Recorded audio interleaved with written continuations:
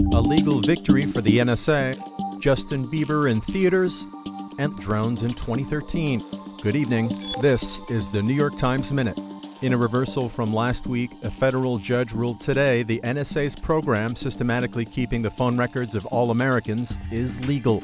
The ruling means that the Supreme Court will likely need to step in. Let's go!